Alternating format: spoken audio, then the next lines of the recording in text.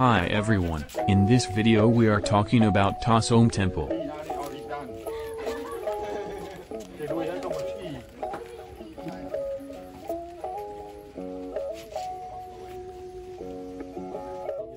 Ta Som is a medium-sized temple in the Bayon style.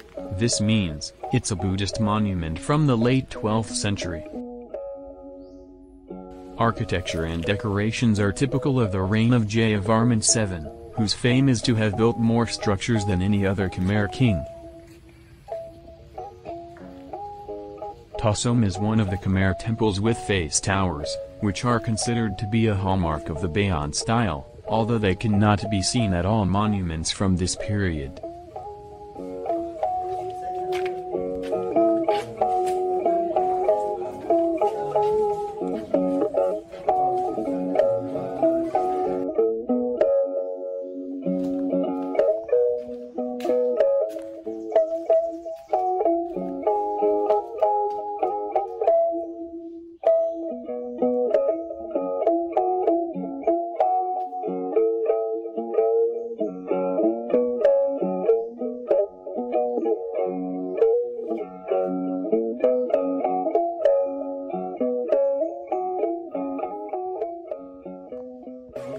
There are two main attractions in the charming Ta Som Temple. A fairy tale tree growing atop the historical main gateway, Eastern Gopuram 3, can be seen at the opposite end of the compound, this is to say, at the rear when starting at the visitor's entrance.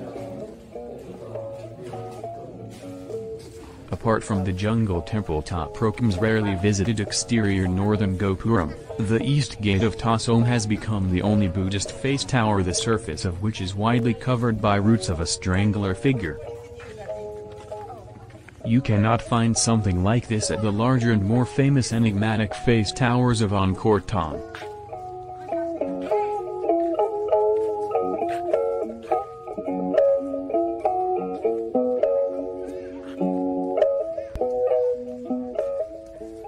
For lovers of ancient Khmer art, the decorations of Ta Som are remarkable, as there are extraordinarily large and comparatively well-preserved stone carvings depicting the Mahayana Buddhist savior of Avalokiteshvara, who is usually called Lokeshwara in the ancient Khmer culture.